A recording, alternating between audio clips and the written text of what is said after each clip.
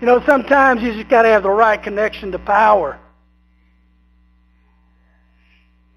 When you get it backwards, it just doesn't work. And sometimes I think we want to do that with Jesus Christ. We want to connect with Him, but we want to do it the way we want to do it, so we're not connected to the power, and He doesn't work in our life. See, that's just a free sermon that God gave us through the battery pack. Good morning. It is so good to see you here. And I want to say something about the class Wednesday night. Brother Ridgway and I have been talking about this for a while, and he came to me and he said, you know, I feel that the time is right for me to teach. And Sister Ridgway says, and he doesn't volunteer for anything. And I was elated because you got to understand me. I absolutely hate tradition, but I love heritage. And this is what this is going to be about. It's a class on heritage of the Church of the Living God from Scripture, and hopefully he's going to bring it all the way up into today's time because of who we truly are. We are not a denomination. We are a movement of the original Church of the Living God that was established when Christ gave His life on Calvary. That's where it all began. That is our roots. This is how we need to know who we are. And I'm excited about this, and I know Brother Ridgway is a great teacher. And if you don't know Brother Ridgway like I do, you know, the guy was ahead of his time back when I was a child. He was a great innovator. He was considered contemporary. I've got several copies of this. First time I ever remember seeing this was when Brother Ridgway was pastoring at Paragould, and my dad went to be his worship pastor, and this is all the modern courses of the day, and it's made so that you can paste them in the hymn book and sing all the modern music. We were doing that back in the 1960-61 in Paragould, Arkansas. There's some great songs in there like Hallelujah, Hallelujah, Hallelujah, Hallelujah, praise ye the Lord. Man, that was new. That was contemporary. That was exciting. There's nothing new about contemporary, folks. It's always been contemporary. Means just what's happening now. It's just where we are. So we're always contemporary, whether we sing the old or the new. And I just thought I'd throw that in. And do what? That's another freebie. And I want you to know that a week ago, Kathy and I were walking through our neighborhood, and we got uno'd. We met some people in our neighborhood, and within a minute of talking to them, they invited us to church. Whoa! What a thought. I told them that I'd have some people very upset with me if I went to church with them. But and I'm thinking, is this what we do? We meet someone new, and within a minute we invite them to church? Who knows? For those of you who don't know, unlock new opportunities. Hope you got your Uno card. I carry mine with me. I've carried mine for 10 years as a reminder to unlock new opportunities. Because you never know when that chance is going to come. We got to be looking for it.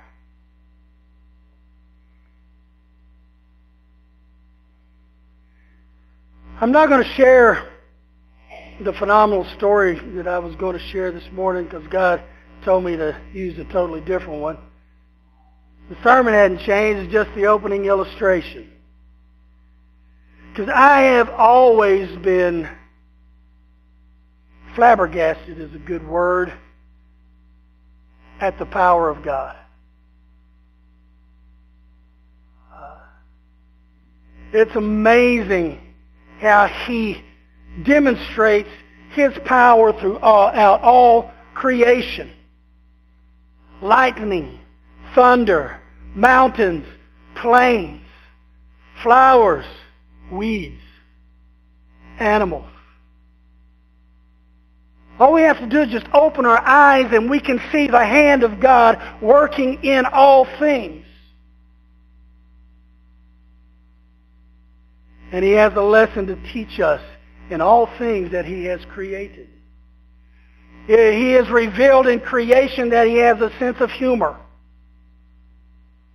You ever took a good look at a platypus?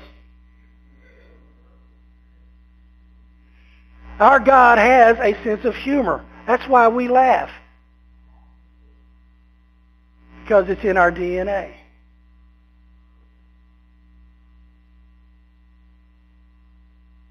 But God is revealed in the lessons that He teaches us if we will take time to look at nature. The first time I ever read about it, I was in the 4th grade, and it was something that I wanted to do from that day forward. A bucket list, if you will. We've all got them.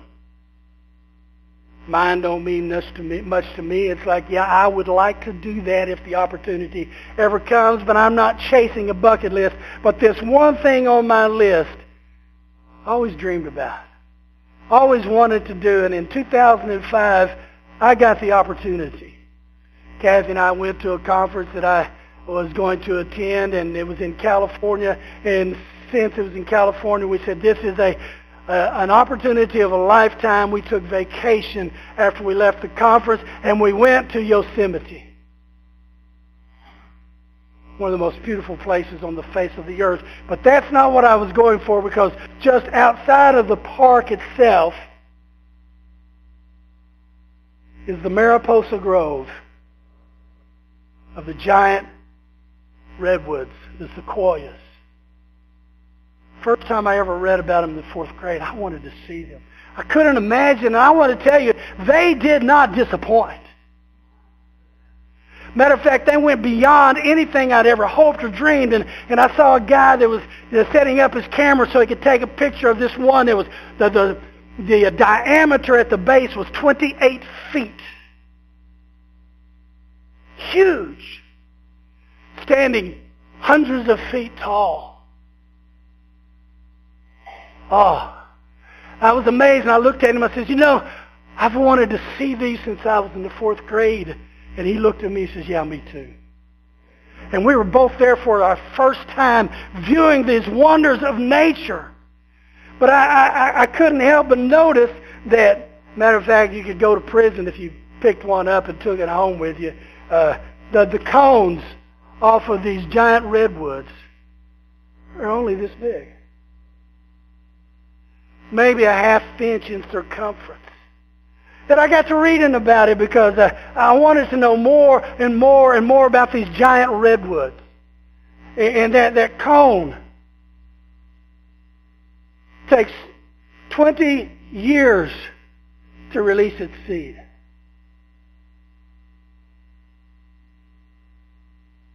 Now think about that. And there's only 3 ways that its seed can be released so that it may reproduce. And the first one is there is a squirrel called a Douglas squirrel that gnaws at it till it gets a hole in it so the seeds can come out. The second way is there is a bug, a beetle, or something of that nature that bores holes inside so that the seed can come out and the tree can reproduce. And the third is fire. When a fire comes through, it heats up, the cone dries out, opens up, and the seeds fall to the ground. What a lesson to be taught to us, God's people, through the miracle of creation of the hand of God, that in order for us to reproduce, we must be gnawed on. We must have outsiders to bore deep into who we are, and we must be tested by the fire in order for us to open up and to reproduce what God wants for us. Wow, that just blew me away when I learned all that. It's like, oh. And don't forget 20 years.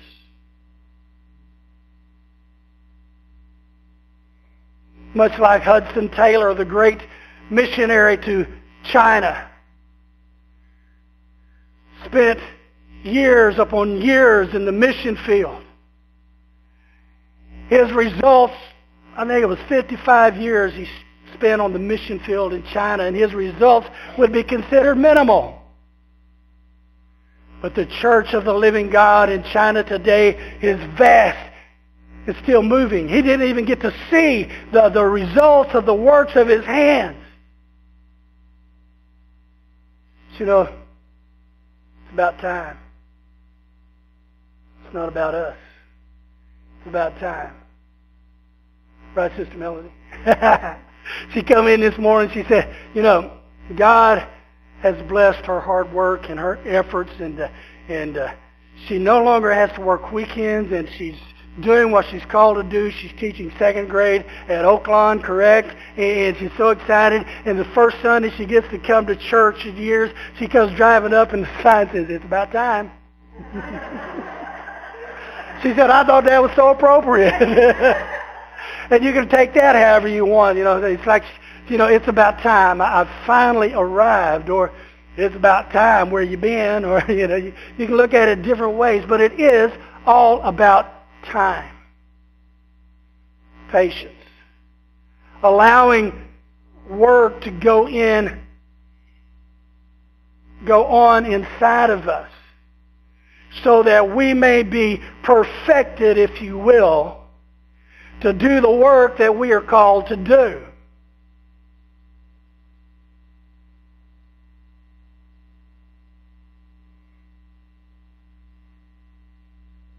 Galatians 6, 8 through 10. Paul is talking to us about this. Reading from the NLT. Those who live only to satisfy their own sinful nature will harvest decay and death from that sinful nature. But those who live to please the Spirit will harvest everlasting life from the Spirit. So let's not get tired of doing what is good. At just the right time, we will reap a harvest of blessing if we don't give up. Therefore, wherever we have the opportunity, we should do good to everyone, especially to those in the family of faith. Father, it is your words that we desire today. Remove me so that I will be just simply an instrument of your voice. Deliver your words to me first and through me second. In Christ's name, amen. First thing that I see in this scripture is about living.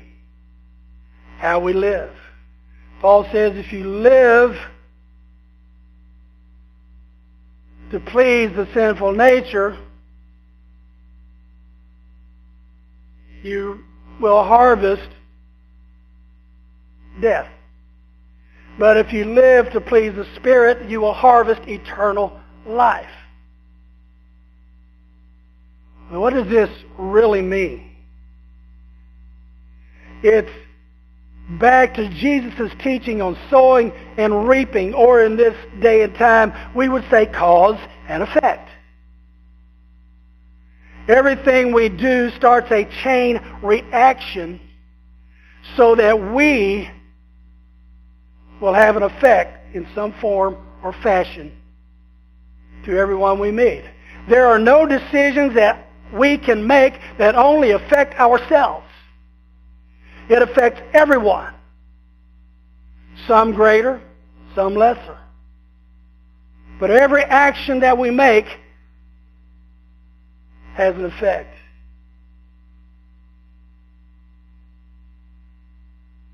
Paul says that we should live to please the Spirit. In Romans 8:6, he put it this way, so letting your sinful nature control your mind leads to death, but letting the Spirit control your mind leads to life and peace. Now we get confused here sometimes about the sinful nature and living for the flesh and feeding the flesh. We get confused because we tend to think of the worst people we know and say that is feeding the flesh.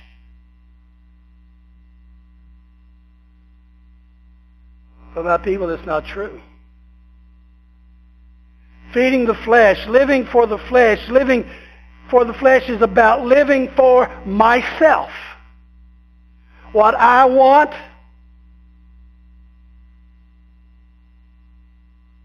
but living for the Spirit removes me completely from the equation and gives it to Jesus Christ. How do we do that? That's difficult. It is very hard, especially in 21st century America, because we are so ingrained with selfishness as a nation that we are literally disintegrating by focusing on individuals and not Jesus Christ. It never has been about us. It's always been about Him. So how do we do it?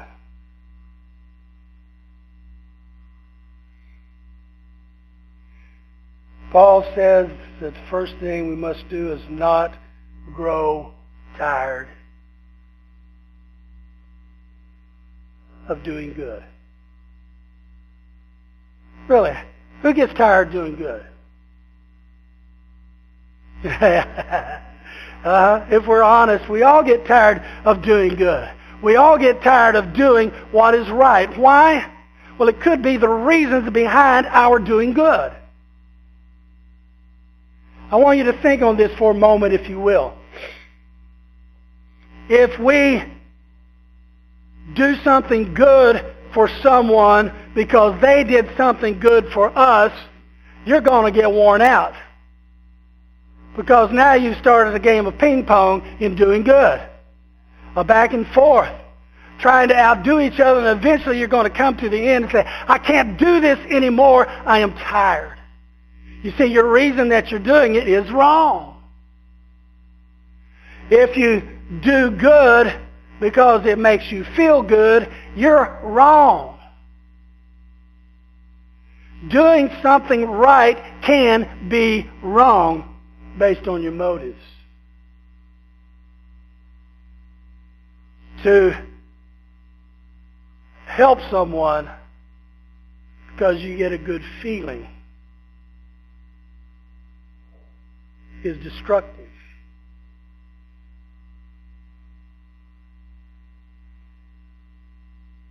Sometimes we want to do something good out of obligation. Well, you know, this is what we're supposed to do. We are children of God. We are supposed to help others. We're supposed to share the gospel. So that's why I do it, because I'm a Christian, and that's what Christians do. You're wrong. You're dead wrong. Or maybe you do something good because somebody has pestered you long enough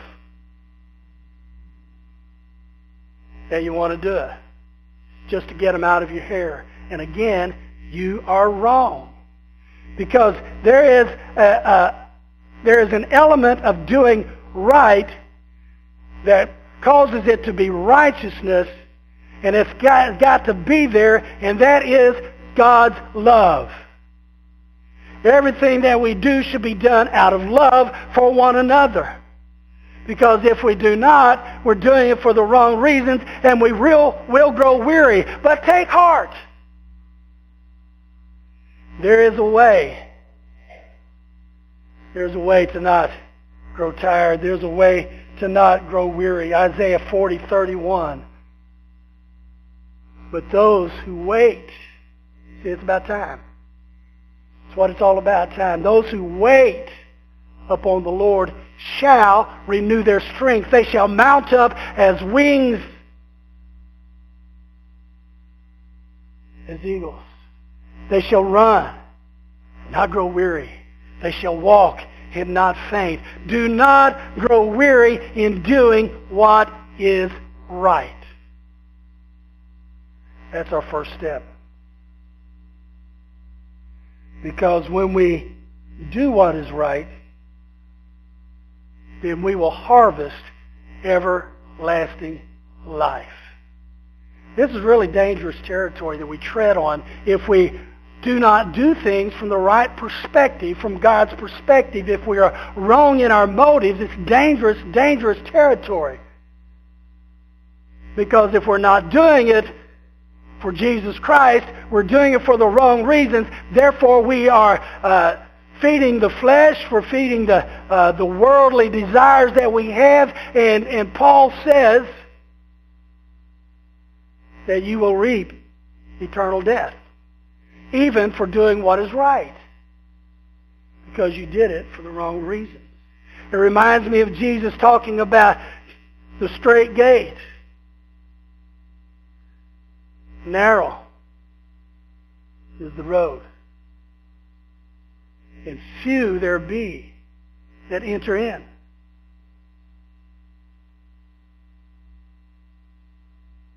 It's not as easy as we think it is. That's why the value of the blood of Jesus Christ is so great, because without it, it is impossible to enter into the kingdom of God. Philippians 3:14. Paul tells us something very important. I press on to reach the end of the race and receive the heavenly prize for which God, through Jesus Christ, is calling us. You see, salvation is a marathon. I cannot point to August 28th, 1979, when I gave my heart and life to Jesus Christ, and that's it. That is not my salvation. That is just the day that I began to experience salvation. Because salvation is a marathon. It is a lifetime event.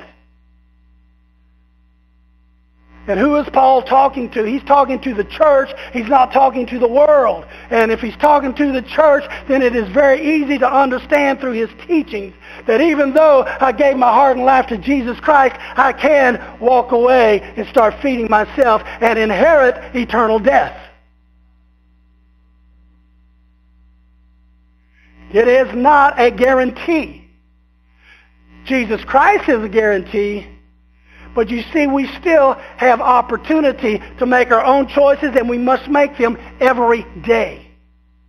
Every day we should get up and do as Joshua said. It says, as for me and my house, we will serve the Lord. And then we go forward. We must be like David and get up of a morning, and as we're getting dressed and go to put our shoes on, we say, today is the day the Lord has made. I will rejoice and be glad in it. Today is the day, and increase within ourselves a desire to keep moving forward for Jesus Christ, because it is with His strength that we do it and no other way. For you see, yes, I was saved on August 28th, 1979, but you know what? Today when I get up and I choose to serve Jesus Christ, I am saved. And on the day that God calls me home, I will be forever saved. For you see, it is a marathon. It is an event we must run from beginning to end. The songwriter put it this way: I am saved, saved, saved. Generations on generations, time after time. Salvation is a gift of God that is new every day. And we must live it that way. You may not like what I'm saying, but talk to my boss.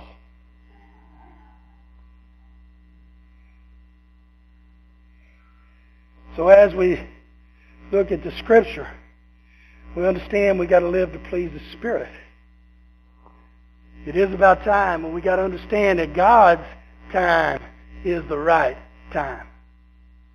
Reminds me of an old blues song. For God's time, what a lay. Is the right time, what a lay. Just free. God's time is the right time. We want now. We believe in now. We go out to eat and we want service now. We go to the store. We want all the checkouts at Walmart open because we want to check out now. That's who we are. We want answers now. God doesn't work that way. Because he doesn't see time the way we see time, because time is our creation, not God's. We have devised a way to measure his creation with a thing that we call time. We have dissected it to the point that we've got it, down to seconds. Nanoseconds. I don't have a watch that does that. But we've dissected it, but God doesn't work that way, just us. When we say I've got to be there, church starts at 10:30, I got to be there 15 minutes early because, you got to get this, folks. If I'm not 15 minutes early, I'm late. That's not a point, but write it down. No, we say we've got to be there, but God doesn't work that way. Do you remember Lazarus, his friend? He was dying and Jesus delayed going till after his friend died. There was a song a few years ago that said, even when he's 4 days late, he's right on time. Because that's the way God works, because God doesn't see time the way we see time. Peter tells us, 2 Peter 3:8, but you must not forget one thing, dear friends. A day is like 1,000 years to the Lord, and 1,000 years is like today. You see, God steps back and sees time from beginning to end. We only see right here and now. By faith, we think there's something going on the other side of the world, but we really don't know. We're not there. This is all we really know is right here. This is our reality. But God knows, because he's looking down and he's seeing time from beginning to end, and his plan is perfect. He orchestrates every day that we live. And he's like a great conductor up there, keeping everything on beat, moving so that every movement of the song is at the right time and at the right crescendo or the right tempo, or way down here with a little bit of quietness. God works it all. That's how he does it. So if God's time is the right time, and it's not the way we want it, how must we do it? Well, first off, Paul says don't quit. Just go on and do what you do. The good things that you do for Jesus Christ, just keep doing them. Just keep right on giving, keep right on loving, keep right on sharing, keep right on believing. Don't quit. Your strength will come from the Lord. Your reward will be in the harvest that you have when Christ comes back. The eternal life that is promised, that's what we are working for. Don't let that word scare you. Because if we don't quit and we keep doing what God has asked us to do, the good things, the right things, then we grow blessings. We should be fertile ground as children of God to grow blessings, not for us, but for those that are around us, because when God pours down a blessing, it overflows onto others. Am I not right, Casey? You need to ask Teddy and Casey about a recent blessing that just fell on them. It'll just warm your heart. It'll just blow you away how great and merciful God is. So if you get a chance, just ask. Because they'll love to share. It'll blow you away, but then you'll step back and say, it doesn't really surprise me because that's just the way God is. That's how he's a humorous God. So, we will grow blessings. And how do we do that? By doing right. Because, when we treat people right,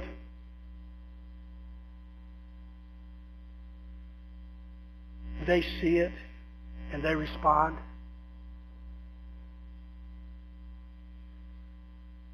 I have a friend that shared on Facebook yesterday how she had gone to buy some groceries, and she counted up her money and made sure she had enough to cover what she was buying, and she gets there in line, and there was a woman that come up behind her that seemed to be struggling, so she stepped back and says, why don't you go ahead of me? And they began to talk, and the lady was sharing her struggles and her time with her as she was checking out.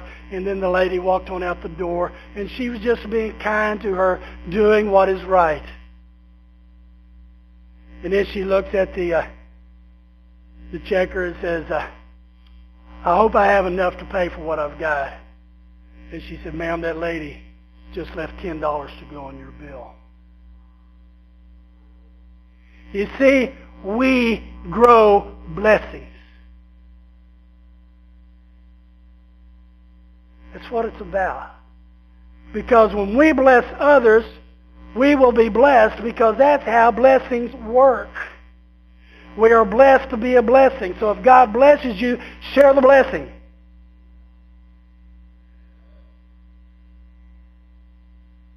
But absolutely all of this is worthless if we don't get this last part.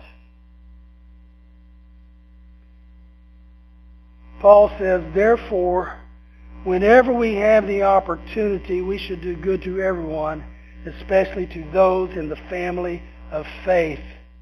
My people, we must seize opportunity to do good. Now, there are those that will teach you that the Apostle Paul has abandoned his teaching on being saved by grace through faith, because he's preaching here a gospel of works. That is not true. That's not what he's saying at all. Because the truth about grace is grace in our life that has saved us, is saving grace, produces good works. If you want to step back and take a good look at your own Christianity, and step back and see, am I producing good works for Jesus Christ? Or is everything that I'm doing always pointing back to me? Because it's very important that we seize the opportunity to do good. And who should we do good to? First of all, he says, everyone. Everyone that he puts in our path. Matthew 7:12, so in everything do to others what you would have them do to you, for this sums up the law and the prophets. We call this the golden rule. We teach it to our children. Do unto others, you would have them do unto you. But I want you to recognize that this statement is not passive. It is active. The verb that is used is an action verb. Do. So we should be about doing unto others as we would have them do unto us. Should be our motto. We should get up in the morning and pray. I told God to speak to me first, okay? So he's preaching to me, and then I'm just passing on what he's saying. But we should get up in the morning and say, Lord, give me opportunity to do for someone else what I would like done for me. How would that affect your day? How would that affect your day when you have a big, long list of things you've got to get done, if you just get up and say, Lord, help me to do to someone else what I would want them to do for me?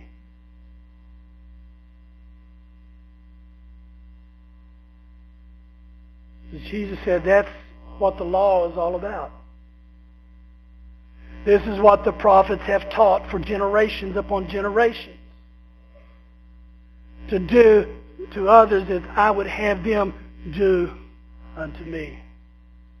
What would that do in your workplace? If there's someone in your workplace that you're struggling with that's just constantly giving you a hard time, if you began to treat them the way you wanted to be treated, what would that do? Point to ponder. What about in our homes?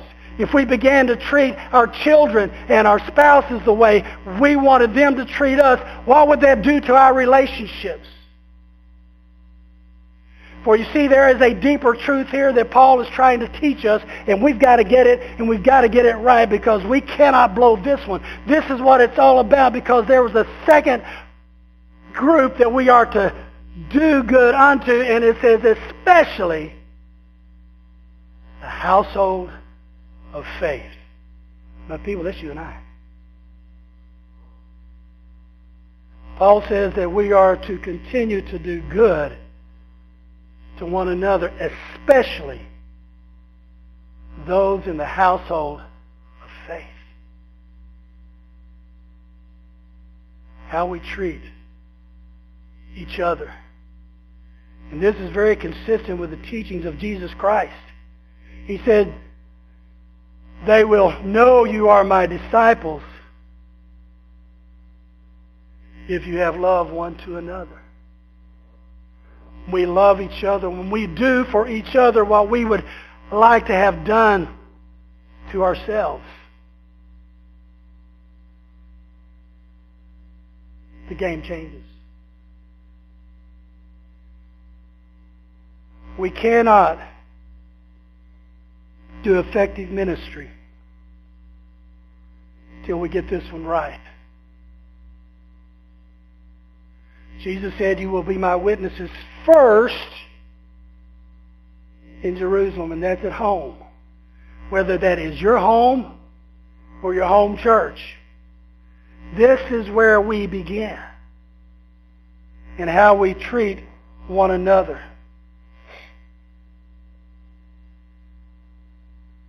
Over the past year, I have learned something new about the value of this teaching. It is so consistent with the teaching of Jesus Christ. And understand, when we study God's Word, we must make sure it is consistent with the words of Jesus Christ. And Paul is dead on when he says we must especially do good to those in the household of faith. Because there is a scripture that has been hijacked by the world to mean something that it does not mean. I've discovered this in the past year in going through some commentaries and looking at it and looking at the Word. And it all deals with the day of judgment. It's in Matthew chapter 25. The verse I pulled out is verse 40, but it's all about on the day of judgment. Jesus says, to those that were the sheep, you fed me when I was hungry. You clothed me when I was naked. You visited me when I was sick and in prison. I was a stranger and you asked me in. And they said, when will we do this? And Jesus said, Matthew 25:40, and the king will say, I tell you the truth, when you did it to one of the least of these, my brothers and sisters, you were doing it to me. Jesus' words. Hang on to this.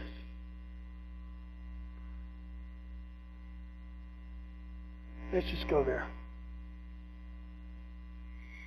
Matthew chapter 12. Why don't you turn there?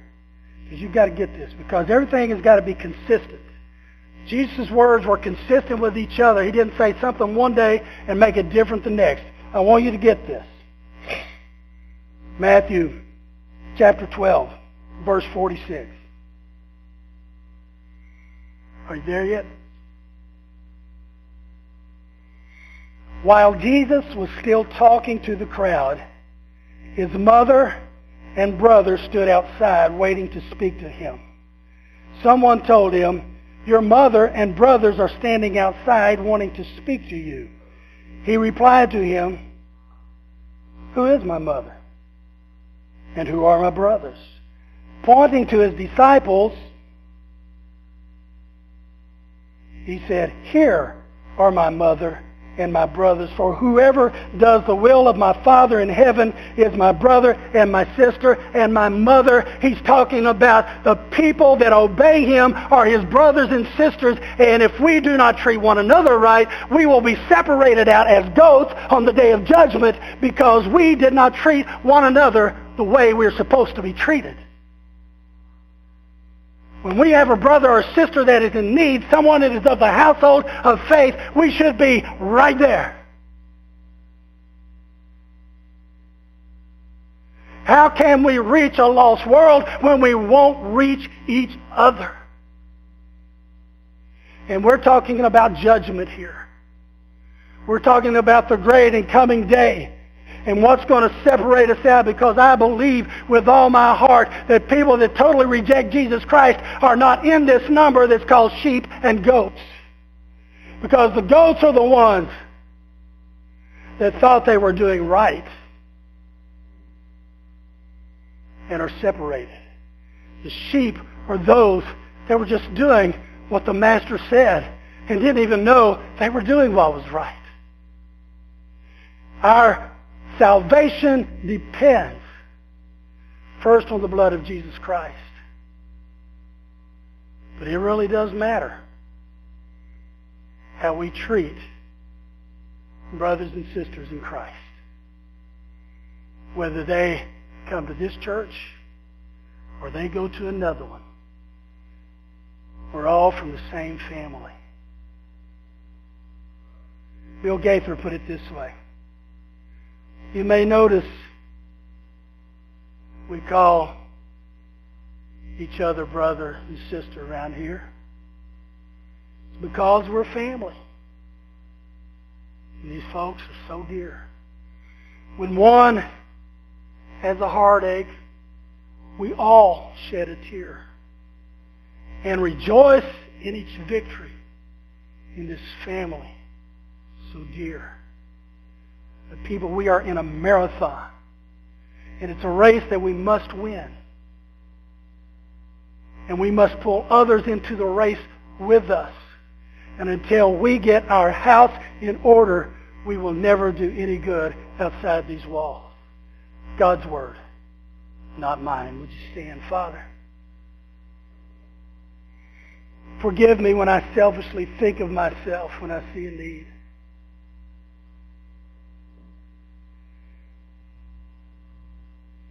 Help me to be more loving, more understanding, first and foremost to your people. Because it is not about me. It's about you. Speak to our hearts.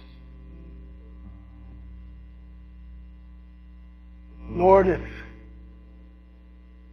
as you're speaking to us, may we respond positively to you. In Christ's name.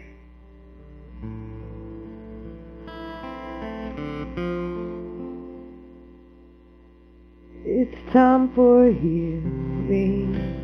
Time to move on.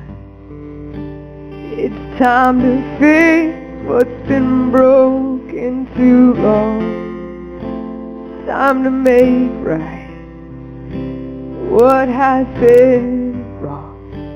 It's time to find my way to where I belong. There's a way that's crashing over me, and all I can do is surrender. Whatever you're doing inside of me, it feels like chaos, but somehow there's peace. It's hard to surrender to what what I can't see, but I'm giving it to something heavenly. Time for a milestone, time to begin again. Reevaluate who I really am. Am I doing everything to follow your will, or just climbing aimlessly over these hills? So show me what it is you want from me. I give everything, I surrender to whatever you're doing inside of me. Oh, it feels like chaos, but somehow there's peace. It's hard to surrender to what I can't see, but I'm giving it to something heavenly, something heavenly. Oh, oh, oh. Time to face up, clean this old house. Time to breathe in and let everything out that I wanted to say for so many years. It's time to release all my held back tears, 'cause whatever you're doing inside of me, it feels like chaos, but I believe you're up to something bigger than me, larger than something heavenly. Whatever you're doing inside of me, oh, it feels like chaos, but I can see that this is something bigger than me, larger than life, something heavenly, something heavenly. Oh, oh, oh.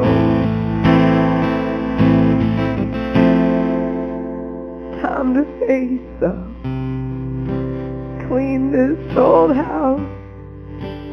Time to breathe in and let everything out.